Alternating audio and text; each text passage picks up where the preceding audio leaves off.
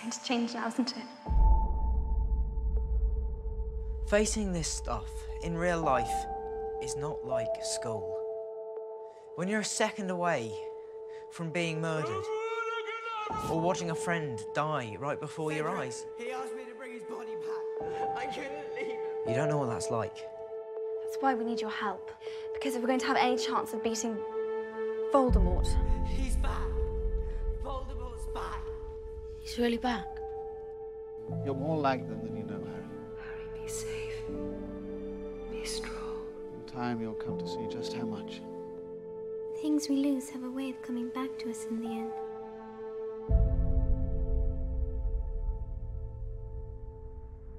Obliviate. It is not our abilities that show what we truly are. It is our choices. Don't you understand? I have to do this. I have to kill you. He's gonna kill me. There's a reason Harry can speak with snakes. There's a reason he can look into Lord Voldemort's mind. A part of Voldemort lives inside him. Nobody else is going to die. Not for me. For you. When are you going to get it into your head?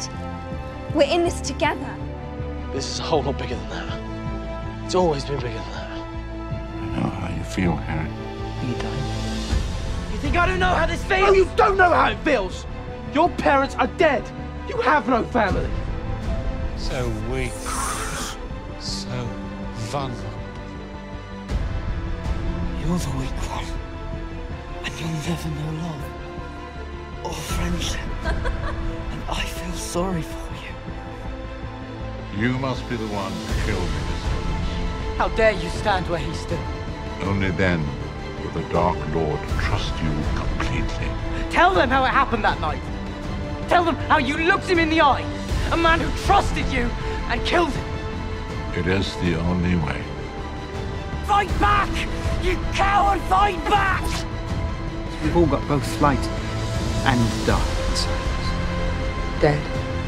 What matters is the part we choose to act on. Every great wizard in history started out as nothing more than what we are now. If they can do it, why not us? We've got one thing that Voldemort doesn't have. Something worth fighting for. Of course it's happening inside your head, Harry. Why should that mean that it's not real?